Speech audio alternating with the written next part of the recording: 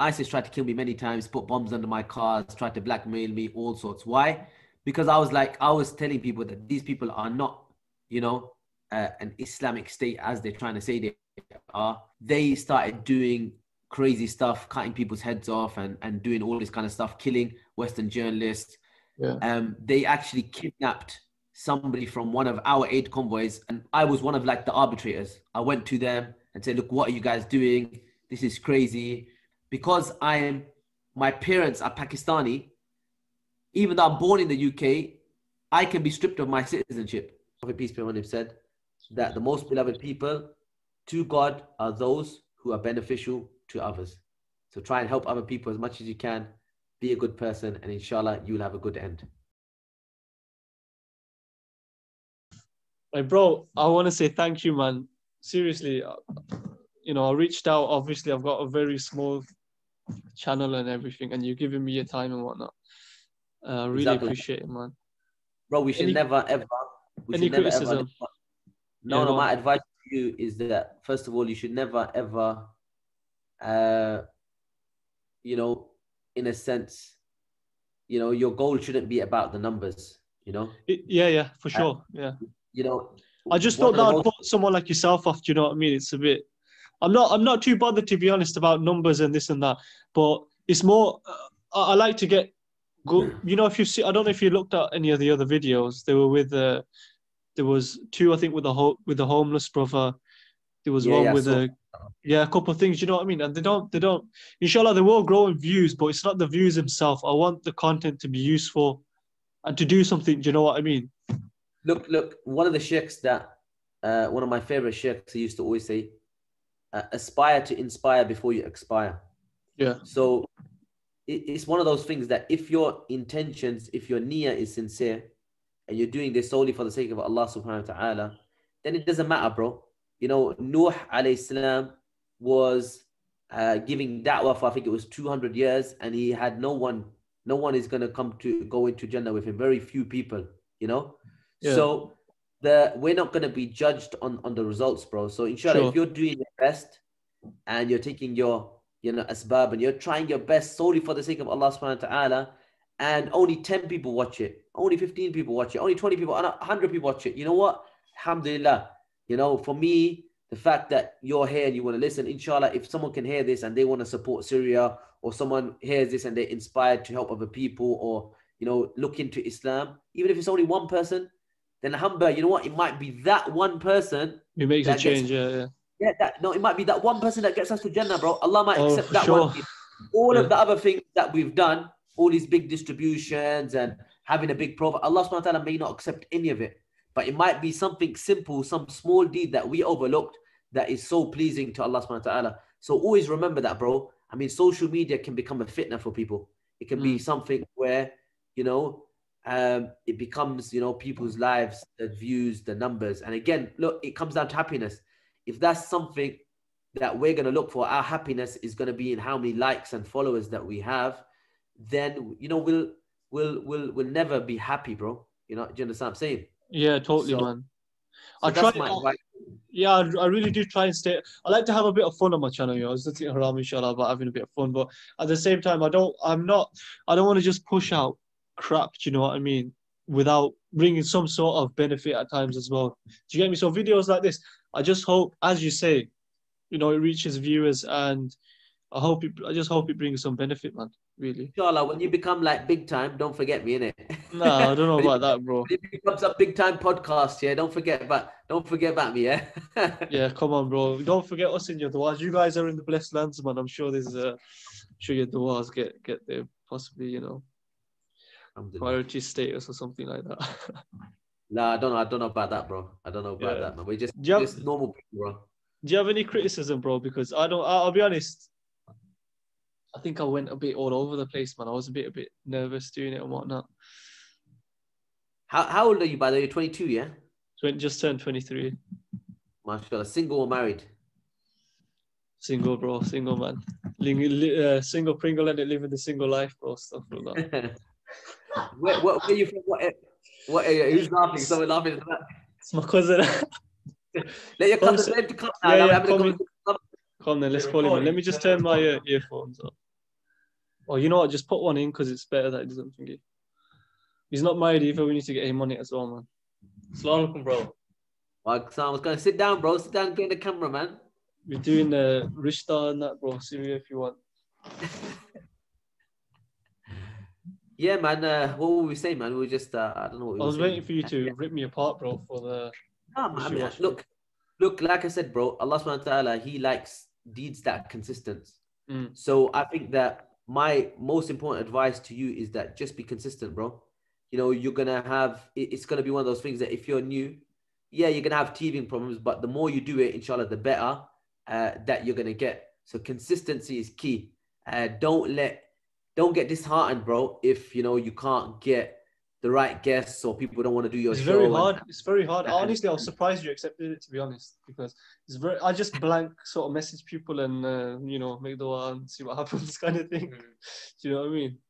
So I really do appreciate it, man. Alhamdulillah, just you know what? It's like I said, my goal. Look, I've been there, bro. I've been there in a sense where, like I said, there was a time where we were in the beginning very, very popular in the beginning of this war. Everyone was like, rah, these guys are in Syria and look what they're doing. And everybody, all the sheikhs and all the people wanted to talk to us. And you know what I mean? And that was like very early 2013, 2014. We were on like 250,000 views on our Facebook page and all that kind of stuff. Yeah. So things went very fast. And then obviously when ISIS came up and then obviously I got stripped of my citizenship, then that was like, people were like, that's it. This guy's hot. We don't want to talk to this guy. But again, consistency, bro. Alhamdulillah, we kept at it. We had hard times, bro. We lost a lot of funding from charities, but we kept going, man. We kept going. We persevered. And alhamdulillah, today we're in a situation again where alhamdulillah, the Muslim community again is come to a point where, you know, they are again recognizing us, alhamdulillah. And, you know, most mashaykh and most people now want to talk to us. Alhamdulillah, like I'm in a situation where I'm surprised, to be honest. A lot of people, I message them and they're like, yeah, we'd love to do the live because I've got lives coming up in Ramadan, inshallah, on Instagram. Oh, yeah, I've seen, yeah, inshallah, yeah. So, alhamdulillah, I was just talking to Omar Isa a little while earlier. Yeah, I saw your post, man. Yeah. Yeah, he's a very good friend of mine, alhamdulillah. So I think East it's one of London those as well, isn't it? He's East London born as well, isn't it? I'm not sure. I never knew him before Syria, bro. I never knew him before Syria. I think he is. Yeah, I think so. So, alhamdulillah, bro. Like I said, man, consistency, bro. Keep consistent. Purify your intentions, bro, and just keep going, man. Inshallah, look, it's gonna be difficult in the beginning, but you always got to remember when it comes to mindset, you have to be willing to fail. Yeah. If you're not willing to fail, then you're not gonna succeed. So you just gotta keep going, keep trying, keep talking to people. You know, say I've got this going on, and inshallah, you'll get there, man. Whatever your goal is, inshallah. If you're persistent enough and you know you're willing to adapt, you're willing to learn, then you get there, man. So that's my advice, man. I don't want to say, you done this wrong or you done that wrong. You know. I appreciate it, man. You know, you're 34. I would say the wisdom. I would say look into your tech guy. Look into a software called Ecamm. I did a podcast yesterday actually, with a brother. He's another brother. His podcast is quite new. It's called Tie Your Camel Podcast. Okay. So I done a podcast with him yesterday from Manchester. And he was. What was his name again, bro? Go on. I can't remember his name, bro. But his what the did you say? Yeah. Tie Your Camel podcast. Oh, Tie Your Camel. Tie Your Camel. So let me. I don't think he's. I was like number 6 for him, so he's newer as well. Mine's quite a mix, to be honest, bro. It's not really a podcast channel as such. I saw you do like reality stuff. To be honest, I just do whatever I want. Do you know what I mean? It's a bit of entertainment and information as well. So I like to have a bit of fun, but at the same time, I don't want it to just be BS. You know, the whole thing. I like to bring some benefit. Do you know what I mean? Brother's name is Habib Rahman. 2,516 followers. I found it, bro. It's this one, isn't it? Found it. That's the one, isn't it? Yeah, that's the one.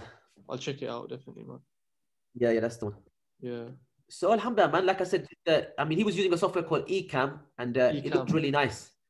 Ecamm. Okay. So when he was talking to me, like it had basically in the corners, he had like set up a what do you call it in English? Like a banner or something. Yeah, lower thirds and a banner and all that kind of stuff. So his logo already like a layover. Okay. layers, yeah. Yeah, a lot of customization tools and stuff A on the lot of website. optimization. So that will make your podcast look a lot nicer. I'm assuming you're gonna put that in later, Allahu Alam. Yeah, that's the Yeah. plan. I was saying to you, man, I don't like these flipping grey bars.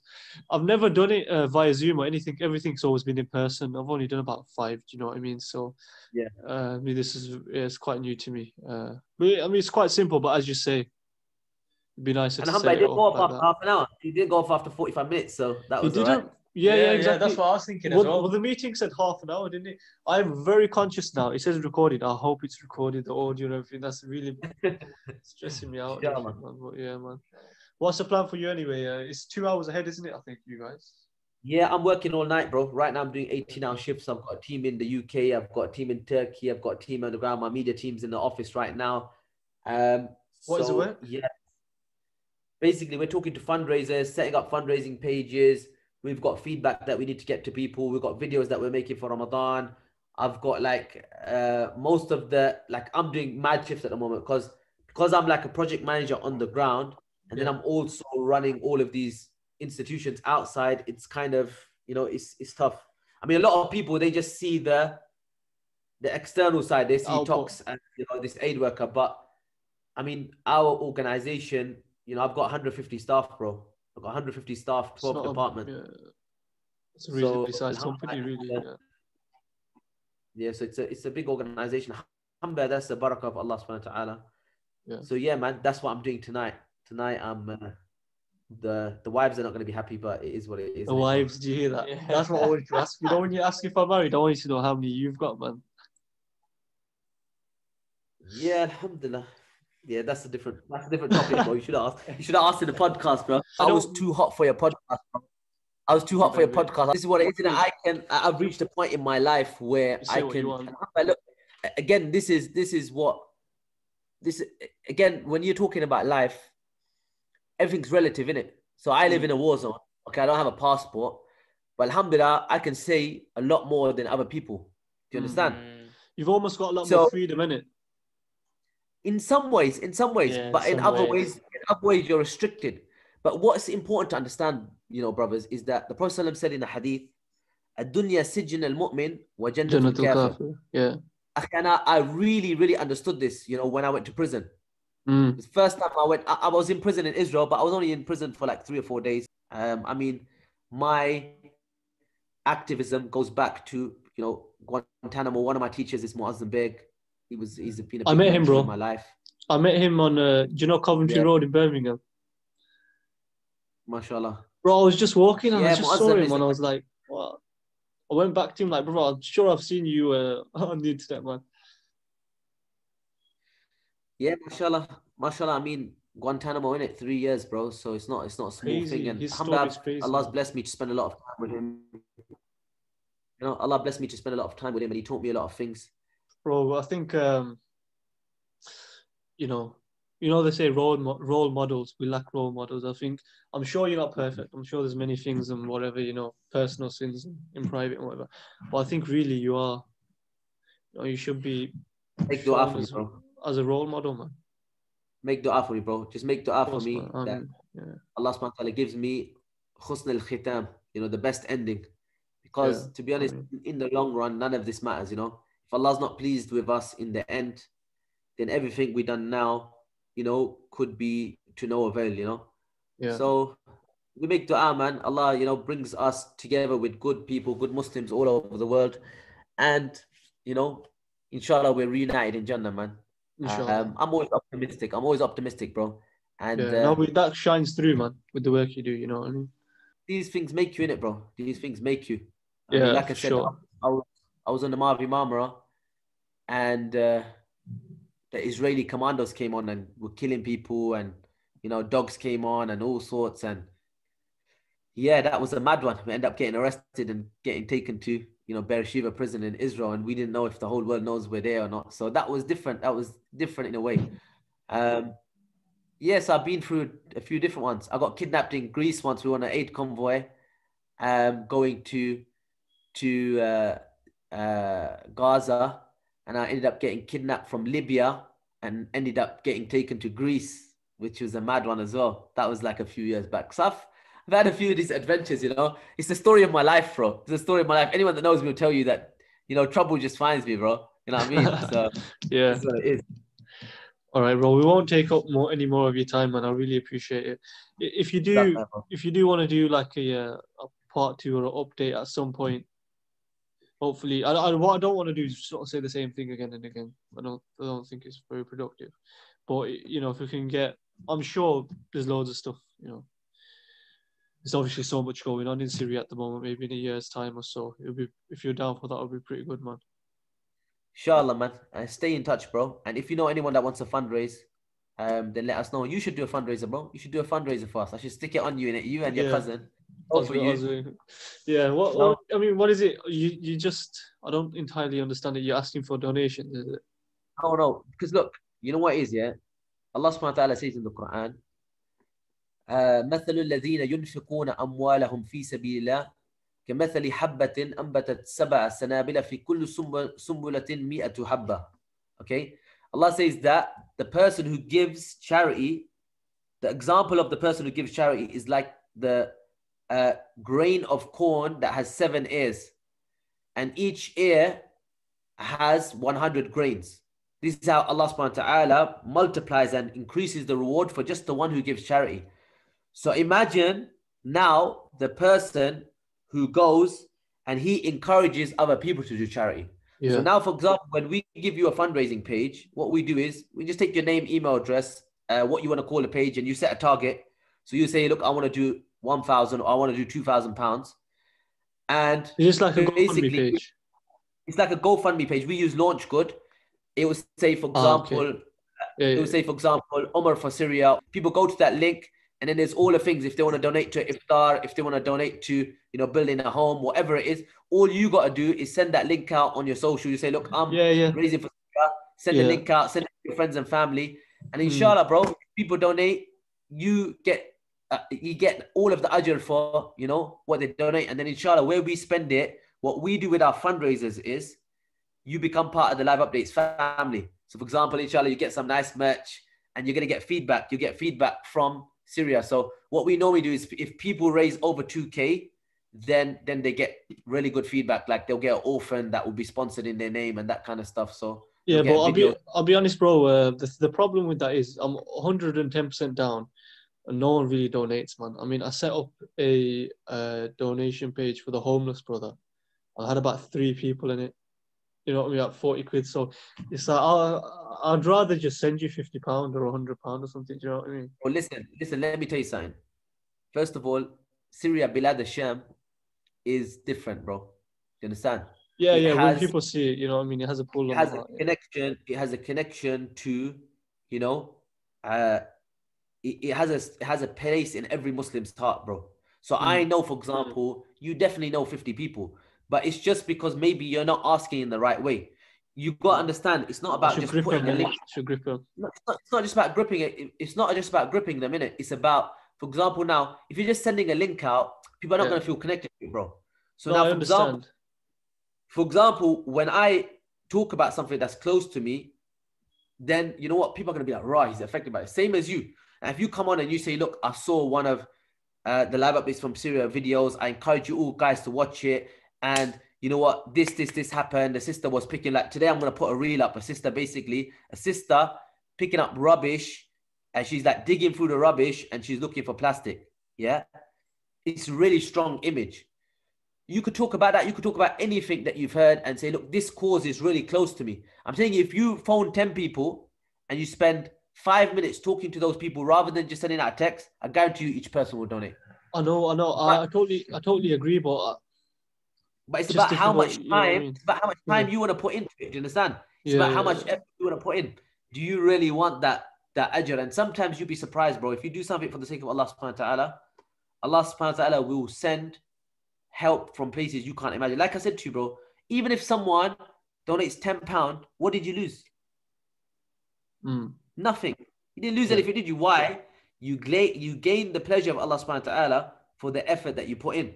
So now, if you've done it and you say, nobody donated, then alhamdulillah, you still get the reward. That's the beauty of Islam. The beauty of Islam is you get, is that for the intention, you get a reward, don't you? Yeah. And a second reward. Yeah. if it's fulfilled. If you do a good deed, or you got intention for a good deed, even if you don't do it, you get the reward. Get one hasana. But if you've got an intention for doing a sin, if you got intention for doing a sin and you don't do it, Allah doesn't give you the sin for it, bro. You know, so how merciful is Allah subhanahu wa ta'ala? Yes, so that's my advice. Up to you. If you want to donate, donate. If you want to do a page, then ahlan wa sahlan, do a page, be brave, be adventurous. Inshallah. Well, you know, I've got a separate question, right? I can keep talking forever, man. And I did want to be very careful. Obviously, the first time I've spoken to you, I do ask somewhat. I don't always have the, I just ask what I want, and sometimes it doesn't come across the right way. It's a problem. Do you know what I mean? But you know this scandal that happened. You can see where I'm going here. But you know with these and this and that. Yeah. You know about it, innit? But you know, like they look like the freaking ideal people. Everything they were doing, all this social media, it was just a front, and it looked so real. So how can you trust someone out there? Is my question. Do you know what I mean? I'm not doubting you, but did you see the position that we're kind of in a sense? Oh, wallahi, it's a fair question. It's a fair question. Look, it's one of those things, yeah, where my advice to anyone and what I say to people is the best charity that you can give is if you get up yourself and you physically go and give it. Yeah. That's the best charity. Better than giving it to me. Yeah. Better than giving it to anyone if you get up yourself and you physically go and do it. And the reason why I'm telling you that is because inshallah, if you do go and do it, I'm hoping that I'm going to steal some of that reward. You know what I'm saying? Yeah, man. Yeah. For you getting up and doing it. So again, I would say if you look at certain people's lifestyles, if you look at certain people's goals in their life, then you can try and gauge it on that. At the end of the day, you don't ever know what's in the hearts of people, bro. But what did I say to you in the beginning? Allah subhanahu wa ta'ala is going to give you reward or sin based on your intention. So if you gave that money solely for the sake of Allah subhanahu wa ta'ala, then you're going to get your reward. Every person that gave it, even if, they were cheated. Do you understand? Yeah. So but you have to do a certain level of verification though as well, isn't it? I got no idea how to even go about that, really. Bro, you take your asbab, you do your checks, you ask people. I mean, in Islam, for example, you have tazkiyah. So tazkiyah is where you ask other people, okay, do you know this brother? What is this person like? What is their background, etc., etc. Does this person, etc., etc. And then obviously you've got the kind of, if you want to call it the legal side of things, where, for example, if you're working with a registered charity, like with his wife, people were just giving their money into their own bank account or into a GoFundMe. You understand? So you're asking for trouble. You're asking for trouble. Whereas you're dealing with a charity that's a registered charity organization, scandals can still happen, but you've done your bit. These people are regulated by Charity Commission. For example, our charity is registered in Turkey. We have to show again to the Turkish Charity Commission where the money is spent. So for example, someone messaged me today and they were like, look, we want to give zakat, but my sheikh said that zakat has to be cash. And are you guys giving out cash in Syria? I said, look, all right. I said, the reality is, bro, that, yeah, of course, we would prefer to give cash to everybody so they can spend it wherever they want and do whatever they want with it. But the reality is that, we do give out some cash, but only a percentage. We can't give out all the money in cash. Yeah, it's not sustainable. It's not that it's not sustainable. We get accused of funding terrorism. We can't prove where's the money gone. Where did you spend the money? You're going to say, I gave it. But when now you've brought money in and you've built a school and you've got projects and you've got masjids and you've got orphan sponsorships and you've got this kind of stuff, to understand, there's a process. So that's why, again, like I said, for us, we're very feedback intensive. When someone, for example, now sends us donations, especially with our fundraisers, they get feedback. So they'll get feedback of orphan thanking them. They'll get feedback. They'll see the projects that are taking place, that kind of stuff. And that's all we can do, innit? I've never heard that zakat has to be given in cash. A brother called me about it today. He said a certain sheikh, Sheikh Haytham al-Haddad gave a fatwa about this a couple of days ago. And I said that maybe the sheikh doesn't understand our situation. So they've gone back to the scholars now. Well, I sent some voice notes back. So I'm quite certain that they're not gonna keep that ruling because it doesn't make sense. Is that will be within the sort of Salafi sort of fiqh sort of rulings, and by the sounds of it, I don't know if the others hold different. I don't know. Right, okay. I don't know, but do you guys accept zakat though? Is the question basically that last? Is it? Yeah. all our projects are zakat eligible, bro. All our projects are zakat eligible. Yeah. So, yeah, man, we accept zakat. But there's yeah, usually I a mean, lot of Muslims, they like ends up lining up with Ramadan, doesn't it? Zakat. Like mine's sort of due, Ramadan sort of time. yeah, alhamdulillah, most people give us their zakat in Ramadan, alhamdulillah. So, so this, I mean, for most charities, bro, especially like us, we don't have no like funding from Western organizations or UN or anything like that. We do all of our fundraising in Ramadan, and whatever we make raise in Ramadan, we utilize that throughout the whole year to to sustain the projects and help the people and stuff. So alhamdulillah. Right, okay, alhamdulillah, man. Okay, I think I got to go as well, man. I'm just I'm tired. I'm just talking because I'm tired. So no problem, bro, man. You've given us so much time. Honestly, I really appreciate it, man. Jazakallah khair, bro. And what I'm gonna do is, bro, I'm gonna edit this up, upload it private, as I said. And do you want to probably watch the thing first, innit? I take it. It's up to you. It's cool, bro. I ain't said nothing that I'm not, I'm not known for saying, bro. So I'll, as a minimum, give you the opportunity to watch it through, and you know what I mean. All right, bro. Brilliant. I appreciate that. To make dua for us as well, my bro, please, man. We're lost cause. Definitely, man. All right, then. Take care. Jazakallah, bro. What, yeah.